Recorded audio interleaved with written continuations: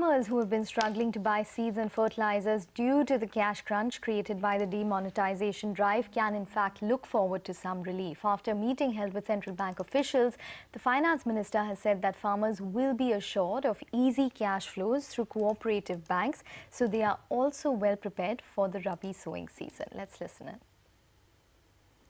NABARD has given us the detail of what the immediate requirements are on a weekly basis, and it's been decided that the banks with whom the cooperatives are associated will make that resource available straight away. Well, meanwhile, exporters